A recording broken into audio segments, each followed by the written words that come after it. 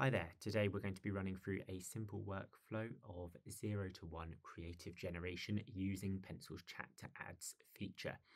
We're going to launch straight into our creative editor, and the first thing I need to do is pick the best template for my purpose. Here I'm going to choose an option that includes text fields and image fields, and these are going to act as placeholders when Pencil generates for me and will take into account all of the animations that you can see here.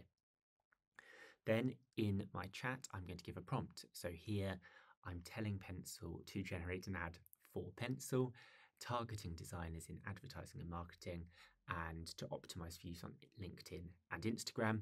I'm also giving a sense of the type of imagery that I might want to see in my outputs. I'm then going to get a concept which I can approve or request changes on, and then Pencil is going to ask for me to provide assets. Here I could provide my own approved assets, but today I'm just going to let Pencil generate for me.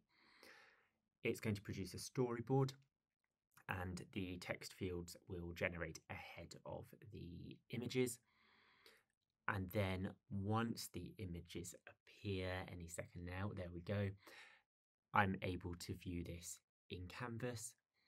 And just like that, I've got a finished ad with text and images generated to match my prompt. Thank you.